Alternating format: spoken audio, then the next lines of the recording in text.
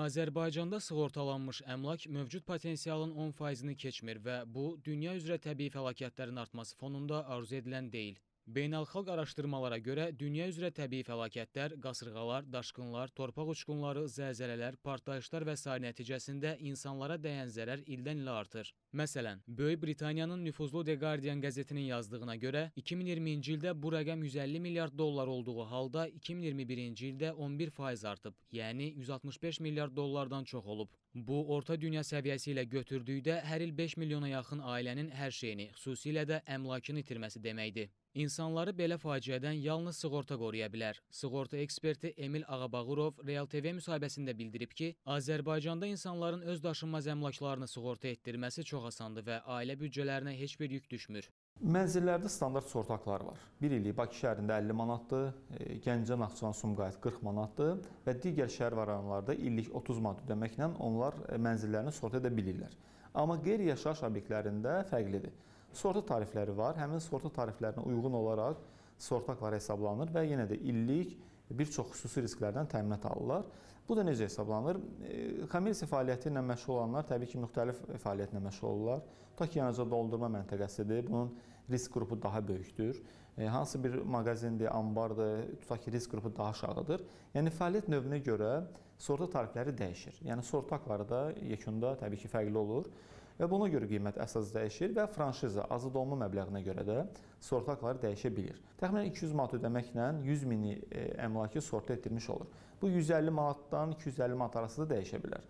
Bu asılıdır sırf obyektin kommersiya fəaliyyətinin növündən. Belə aşağı tariflər müqabilində əmlakın sığorta etdirmiş vətəndaşlar sığorta halı baş verdikdə bazara uyğun səviyyədə normal vəsait ala bilirlər. Məsələn, sığorta hadisəsi baş verdikdə mənzil sahibləri Bakıda 25 min manat, Gəncə, Sumqayıt və Naxçıvan kimi şəhərlərdə 20 min manat, digər bölgələrdə isə 15 min manat ala bilirlər. Halbuki onların sığorta üçün ödədikləri vəsait il üzrə 50, 40 və 30 manatdır. Belə kiçik ödəniş qarşısında onlar mənzil şəraitini yaxşılaşdırmağı üçün samballı vəsait əldə edə bilirlər. Halbuki sığortasız evlərin ala bildiyi yardım ən çoxu 10 min manat olub. Vətəndaşların könüllü şəkildə əmlaklarının içərisində olan əşyaları sığortalatmaq imkanları da var. İstər mənzil, istər qeyri-yaşayış obyektləri daşınmaz əmlakın ümumilikdə icbari sığorta növünü əldə etdikdə bir çox risklərdən, yanğın, partlayış, su basma, zəlzələ, ümumiyyətlə təbii fəlakətləri ümumilikdə götürək və hətta oğurluq nəticəsində əmlaka dəyən zərər də bu təminata daxildir. Sadəcə burada bir əsas məsələ var. Daşınmaz əmlakın icbari sığorta növündə yalnız tikilinin konstruktiv elementlərinə, təmirinə çəkilən xərclər ödənilir. Yəni, içərisindəki daşınar əmlak təminata daxil deyil. Yalnız tikilinin özünə. Tutaq ki, bir yanğın baş verdi, hər hansı bir zərər dəydi. Qapıya, pəncərəyə, tutaq ki, döşəmə, tavan, hər hansı bir təmirinin ümumiyyətlə zərər dəydi və yaxud da ki, su xətləri, qaz boruları, işıq xətləri, bu kimi elementlərə, konstruktiv elementlərə ümumiyyətlə belə deyək, bunlara dəymiş zərər daşınmaz əmlakın icbari sığorta növü üzrə ödəniş olunur. Daşınar əmlakını sığorta etdirmək üçün biz artıq könüllü sığorta növünü əldə etməliyik. Belə olan halda yenə də eyni qaydada yanğın, partlayış, su basma, zəlzələ və hətta oğurluq nəticəsində daşınar əmlakədə zərər dəyərsə ödəniş olunur. İçərisində olan daşınar əmlakın növünə görə, yəni sığorta predmeti orada dəyişə bilir. Ola bilər tutaq ki, daha riskli bir sığorta predmetidir. Belə olan halda tarif müəyyən qədər yuxarı ola bilər.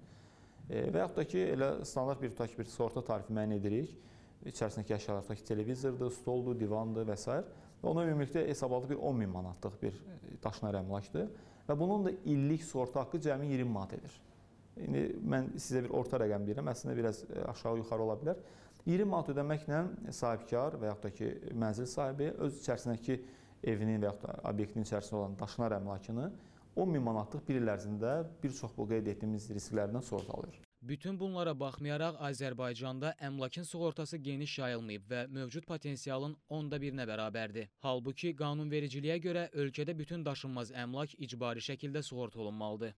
Əslində 2011-ci ildən bu günə qədər Azərbaycan Respublikasının icbari sığortalar haqqında qanunu var və həmin qanuna əsasən istər mənzil sahibləri, istər qeyri-yaşayış obyektləri olsun, icbari qaydada sığorta olunmalıdır. Yəni, daşınmaz əmlakın icbari sığortası 2011-ci ildən bu günə qədər icbari qaydada tətbiq olunmalıdır və qanunda müəyyən bir cərimələr də var. Hansı ki, fiziki şəxslər 30 manat, vəzifəli şəxslər 80 manat və hüquqi şəxslər 200 manat məbləğində cərimə olunurlar. Və bu qanun tərəfidir. Amma digər tərəfdən təminat baxımından təbii ki, qeyri-yaşayış obyektləri, yəni biznes fəaliyyətinə məşğul olan sahibkarlar, istər hüquqi şəxslər olsun, yəni bunlar öz əmlaklarını təminat baxımından sığortanı əldə etmələri daha mühümdür. Çünki biz son vaxtlar, hətta son günlər demək olar ki, hər gün görürük ki, yanğın hadisələri, partlayış, su basma, bölgələrdə təbii fəlakətlər, bu kimi məsələlər, hadisələr qaçılmazdır təbii ki. Və bu kimi risklərdən də həmin o qeyri-yaşayış obyektləri üzrə, eyni zamanda mənzillər üzrə sığortalılar təminat ala bilirlər. Əslində son illərdə sığortanın önəmi barədə istər rəsmilər, istərsə də ekspertlər səviyyəsində ciddi təbliğat işləri aparılır. Bəlkə də son illərdə daşınmaz əmlakın icbari sığortasının yavaş templə də olsa artması bunun hesabınadır. Statistikaya görə 2022-ci ilin birinci yarısında daşınmaz əmlakın icbari sığortası üzrə yığımlar 35,3 milyon manat olub. Halbuki bu göstərici 2021-ci ilin birinci yarısında 32 milyon manat, 2020-ci ilin birinci yarısında isə 15,2 milyon manat olub. Yəni, ardıcıl artım göz qabağındadır. Amma bu da yetərli deyil. Çünki əmlakın icbari sığortası ölkədə mövcud əmlakın 100%-ni əhatə etməlidir. Yəni, əmlak sığortasının əhatəsi ən azı 10 dəfə artırılmalıdır. Daşınmaz əmlakın icbari sığorta növü 2011-ci ildən artıq qanuna əsasən tətbiq olunur və cərimələr də bir qədər əvvəl qeyd etdik ki, mövcuddur. Sadəcə, nəzarət edən orqan istənilən vaxt gəlib bizim istər mənzilimiz, istər qeyri-yaşayış obyektlərimizi yaxınlaşıb bizi cərimə edə bilər. Təbii ki, sığortamız olmadığı halda. Olarsa nə yaxşı, yəni sadəcə belə deyək də, bunun düzdür, bizim qanunumuzdur, icbari sığortalar haqqında qanundur, biz buna əməl etməliyik. Amma təbii ki, öz təminatımız baxımından, çünki sahibkar il ərzində müəyyən qədər xərc çəkir, tutaq ki, bir biznes qurur, müəyyən bir fəaliyyətlə məşğul olur və böyük bir riski var hər zaman. Çünki yanğın hadisəsi baş verə bilər, partlayış ola bilər, təbii fəlakətlər və s.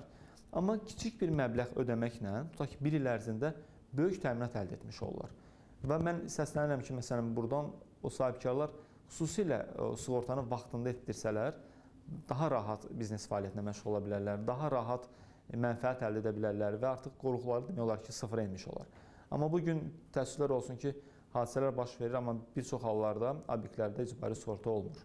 Bu problemin həlli üçün hökumət səviyyəsində daha radikal addımlara ehtiyac var. Elə bir mexanizm işlənilməlidir ki, əmlak sahiblərinin icbari sığortadan qaçmaq imkanı olmasın. Həm də sahibkarlara başa salınmalıdır ki, sığortaya ödənən vəsait əslində xeyriyyə istiqamətində xərclənir. Bütün əmlak sahibləri sığorta üçün vəsait ödəyərək çətinə düşən insanları xilas edirlər. Artıq Azərbaycanda taxıl əkmək, ümumiyyətlə əkinçiliklə məşğul olmaq etibarlı biznesə çevrilir. Ölkədə tətbiq edilən aqrar sığorta mexanizmi bitkiçilik məhsullarını dolu, qasırğa, su basma, donvurma və sair kimi risklərdən qoruyur. Əkin sahələrini sığorta etdirmiş fermerlər bu kimi risklərlə qarşılaşanda onlara dəyən zərər Kənd Təsərrüfatı Nazirliyinin Aqrar Sığorta Fondu tərəfindən ödənir. Neftçala rayonunun Xəzər kəndinin sakini Zakir Fərəcovun əkin sahəsinə yazda su basma nəticəsində dəymiş zərər də Aqrar Sığorta Fondu tərəfindən ödənilib. Fermerin 9,4 hektar sahədə əkdiyi buğda məhsulu yazda baş vermiş su basma nəticəsində yararsız hala düşüb. Aqrar Sığorta Fondunun mütəxəssisləri aprel ayında sahədə olublar və dəyən zərərin miqyasını müəyyənləşdiriblər. Avqust ayının sonunda fermer ona dəyən zərərin müqabilində Aqrar Sığorta Fondundan 6.941 manat sığorta haqqı alıb. Yəni ona hektar başına 740 manata yaxın vəsait ayrılıb. Təbii ki, bu vəsait Zakir Fərəcovun gözlədiyi gəlirin əvəzi kimi verilib. Fermerin əkin və gübrə xərcləri dövlətin ayırdığı subsidiya hesabına ödənib. Buna görə də fermer ötən mövsümdə baş verən uğursuzluğa baxmayaraq əlini işdən soyutmadığını, əkin işlərinə bu ildə davam edəcəyini bildirir. Zakir Fərəcov Real TV-nin əməkdaşı ilə söhbətində aqrar sığorta mexanizminin onda öz işinə inamı artırdığını deyib. Bu il Neftçalada 300 hektara yaxın sığortalanmış əkin sahəsinə su basma nəticəsində zərər dəyib və Aqrar Sığorta Fondu onların sahiblərinə sığorta haqqı ödəyib. Aqrar Sığorta Fondunun idarə heyətinin sədri Fuad Sadıqov Real TV-yə müsahibəsində bildirib ki, ümumilikdə fermerlərə bu il 2,5 milyon manat dəyərində sığorta ödənişi ediləcək. Bu pullar Neftçala, Qobustan, Tərtər və digər ərazilərdə baş vermiş sığorta hadisələri üzrə ödənişlərə yönəldiləcək. Sığorta halı üzrə ödənişlər 150 manatdan 200 min manata qədər dəyişir. O, ölkə fermerlərini, xüsusilə payızlıq taxıl əkənləri Neftçalada baş verənləri nümunə götürərək sahələrini sığorta etdirməyə çağırıb. Neftçalada sahələrini sığortalatdırmamış fermerlər onlara dəyən zərərə görə ödəniş ala bilməyiblər. Fuad Sadıqov bildirir ki, sentyabrın 1-dən başlamış proses çox sadədir və kənd təsərrüfatı informasiya sistemində qeydiyyatdan keçmiş istənilən fermer çox asanlıqla əkinini sığorta etdirə bilər. Bu, təkcə taxıl əkən fermerlərlə məhdudlaşmır. Hazırda Aqrar Sığorta Fondu tərəfindən 48 məhsul və 29 risk üzrə sığorta təminatı təqdim olunur. Fermerlərimiz bəyanlarını artıq elektron kənd təsərrüfatı informasiya sistemində ediblərsə, orada əkin ərazilərini göstəriblərsə, arpadır, buğdadır, nə əkəcəklərini bəyan ediblərsə, onlar rahatlıqla bizə Aqrar Sığorta Fondunun qısa nömrəsinə zəng etməklə və yaxud elektron müraciət etməklə sığorta xidmətini əldə edə bilər. Necə xidmət əldə olunur? Bu fermerlərimiz bəyanlarını elektron kənd təsərrüfatı informasiya sistemində etdiyindən bizim sistemlər oraya inteqrasiya olunubdur. Yetər ki, fermerimiz öz ad soyadını, yaşadığı ərazini və yaxud şəxsiyyət vəsiqəsi məlumatlarını bizə qısa olaraq desə, biz artıq fermerin fəaliyyəti ilə bağlı bütün əlaqəli məlumatları elektron kənd təsərrüfatı informasiya sistemindən götürə bilirik. Bizim sistemlərlə inteqrasiya edilib. Və müqavilə buraxılması özü elektron qaydada buraxılır. Necə ki, ölkədə bir neçə il bundan öncə tətbiq edildi, nəqliyyat vasitələrinin icbari sığortalanması elektron qaydada həyata keçirilir. Bizdə də eyni ilə aqrar sığorta xidmətləri hamısı elektronlaşdırılıbdır. Yəni, fermer məlumatları elektron kənd təsərrüfatı sisteminə bəyan edir. Sonra Aqrar Sığorta Fonduna müraciət edir. Fond məlumatları elektron kənd təsərrüfatı sisteminə ötürür və müqavilə hazırlayır. Daha sonra fermerə SMS bildiriş göndərilir. Bundan sonra fermer banka ödəniş edir. Yəni, fermer evindən çölə çıxmadan əkinini sığortalamış olur. Bu zaman fermerin üzərinə elə də ciddi maliyyə yükü düşmür. 1 hektar əkin ərazisinin sığortalanması ərazilərə bölünür, yəni iqtisadi rayonlar üzrə fərqli tariflər tətbiq olunur. 8-20 manat aralığında bir tariflərdir. İndi əlbəttə ki, bu il bizim taxılın qiymətinin artmasını müşahidə etdik. Keçən il 1 tonu 350 manat idisə, bu il 1 tonu 580-600 manat civarında olduğundan, yəni ki, sığorta tariflərinə təsir etməyəcək, amma sığorta haqqına təsir edəcək. Yekunda bu məhsuldarlıqdan formalaşır. Yəni aldığı məhsulun həcmi vurulur satış dəyərinə. Sığorta haqqının 50% dövlət tərəfindən fermerlərin əvəzinə ödənilir. Yəni fermerimiz 1 hektar əkin əraziyə görə misal üçün 20 manat sığorta haqqı ödəməli idisə, onun 10 manatını dövlət ödəyir, 10 manatını fermer ödəyir. Zərər baş verdikdə bütün vəsait fermerin birbaşa banka hesabına ödənilir. Bu da birbaşa dövlət təşkilatı tərəfindən həyata keçirilir ki, hər hansı belə süründürməçilik, hər hansı bir problemlər yaşanmasın. Təbii ki, ölkədə taxılçılıqla məşğul olan fermerlərin hamısı dövlətin təqdim etdiyi bu fürsətdən yararlanaraq öz əkinlərini sığortalatdıra bilər. İlkin məlumatlara görə ölkə ərazisində 300 min fermer 1 milyon hektara yaxın ərazidə taxılçılıqla məşğul olur. Hələ ki, bu 300 min fermerin yalnız 5 mini, yəni əkin sahəsi 10 hektardan artıq olan fermerlər üçün əkinlərini sığorta etdirmək məcburidir. Əks halda əkin üçün subsidiya ala bilmirlər. Amma torpaq sahəsi 10 hektardan az olan fermerlərdə də aqrar sığortaya yüksək maraq müşahidə edilir. Birinci ilimiz 2021-ci ildə oldu. Tam mövsümümüz həm yazlıq, həm payızlıq. 2021-ci illə 20-ci ilin müqayisəsini desək, aqrar sığorta sektoru 430% artım nümayiş etdirdi. Yəni bir sektor növbəti ilə 430%lıq artım nümayiş etdirdi. Bu özü bir göstəricidir. İndi biz 2022-ci ildəyik və payızlıq mövsümünə başlayırıq. Yazlıq mövsümümüz artıq geridə qalıbdır.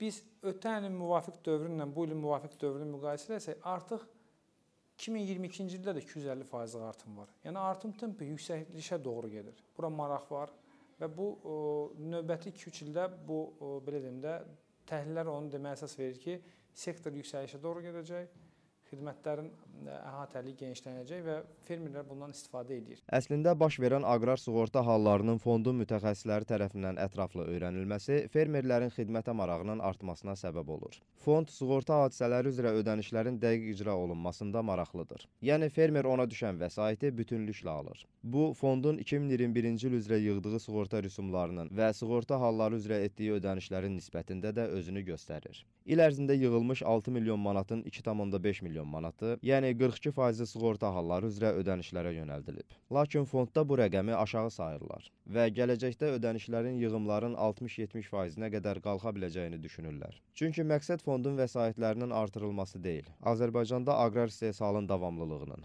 dayanıqlılığının təmin edilməsidir. Bu isə fermerlərin gəlir və qazanclarının qorunmasını təmin edir.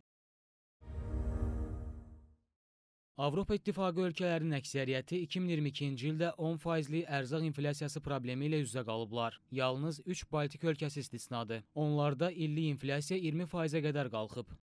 Bu, Avropanın illik ərzaq inflyasiyasının 7,8% təşkil etdiyi ən sabit ölkəsi Almaniyada bazar ertəsi nümayişlərinin bir neçə ildən sonra bərpa olunması ilə nəticələnib. Böyük Britaniyada isə bu ilki ərzaq inflyasiyası daha yüksəkdir. Burada inflyasiya 10,5% təşkil edir.